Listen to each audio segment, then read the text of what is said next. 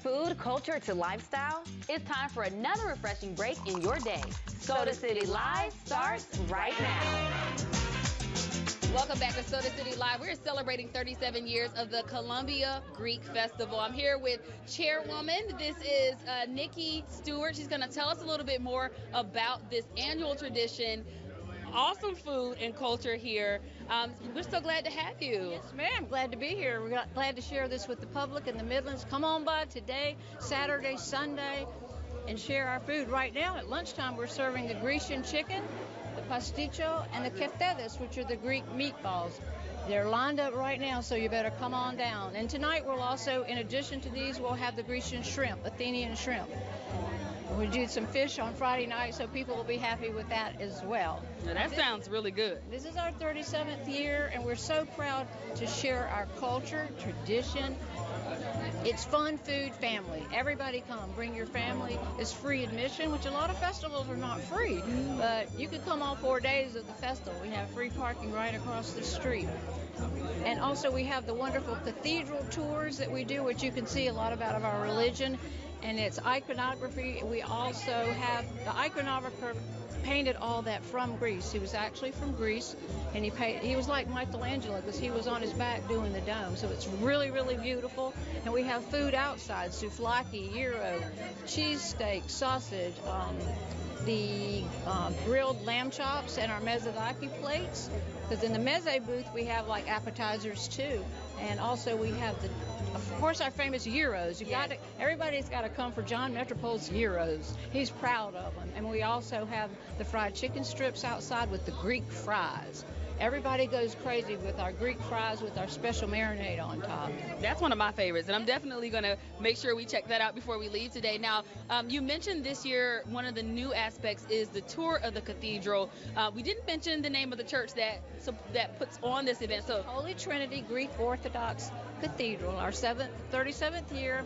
But what we're proudest of is right after the festival, we give proceeds back to charities. Like at least 26. We try to. One year was 60,000, one year was 70,000. Then we got to COVID, and that changed everything. So we lost about 2 years of festival proceeds. So now we're back up. And we'll be proud at the end of this festival to give away to charity as well. And the rest of the proceeds go to the mortgage of the new cathedral. Beautiful. Now, I know you mentioned this is the 37th year, but you've actually been here all 37 years. Absolutely. So 37 years ago, did you all think that this event will be as big? No, man. Right now, 120,000 people or more could come through all 4 days and 4 nights. Then it was about, say, 20,000 because we just had this one little portion of the block, a fourth of this block. Now that we have the whole block, it's wonderful. And tents everywhere. We used to just have about 5 or 6 little blue tents right out here in this parking lot, and that was it. But now it's huge, and we also have 26 vendors. Nobody does food but us, but the 26 vendors bring their wares from Greece, like linens, tablecloths, jewelry. We have a fine jewelry store set up here in the gym, and he brings fine jewelry from Greece. It's all real gold and silver. That's Alexander's Gifts. And we also have our own little gift shop where we sell like Greek festival aprons, T-shirts, little fun things to take home as souvenirs. Absolutely. Now, I know you mentioned that you all are the only ones that have the food, and you showed us this wonderful display here, but there's also some dessert as well. The pastries are famous. We have all our traditional pastries like baklava, kourambiades, koulourakia, and we also have specialty pastries, which are like Greek torts and mousse cakes and things like that is something sort of new. So we got to come from baklava. Then we have the baklava sundae, which is the soft serve ice cream with crumbled baklava on top. Oh, that sounds yummy. God, it's delicious. All right, and you have another special guest who's going to be joining us. Who is this? This is Kiki Rothman. I'll start with the Greek ones. Obviously, the one everybody knows is the baklava, and that's sitting right there. And next to the baklava, that's a floriera, and this is kataifi. All three of these have the same nut-honey mixture that a baklava has. They're just in different forms, and this one has chocolate. This one has like a shredded phyllo, but it's all the same phyllo dough. Then we have the kuluraka.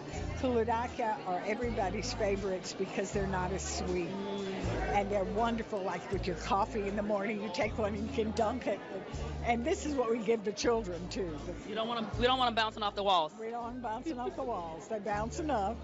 And this is a pinica, and this is a curambiera, and those are butter cookie type cookies. This one has more of a cinnamon kind of taste to it. This is pure butter and some nuts. And everything has nuts, honey, and lemon. Everything. Whether it's a pastry or food or whatever. That's what they cook with. Their lavo, everybody loves their lavo. And this is like an almond cookie. And it's very, very, very good. Well, it all looks really good. I'm thinking this is a serving for one person, right? I'm just kidding. Just kidding. If you choose to share, how long do you all work on getting these treats together? Between these and the things in the grocery store, which are the like pastizo and moussaka and the spanakopita, we start baking in June. And we just go all the way till the end, and we're going, oh no, it's next week. Oh no, Yeah. if we finish it. The pressure's on. The pressure's on. Also, well, Kiki, thank you so much for this. We're going to head outside to, of course, try out the world famous Euro. So stick with us.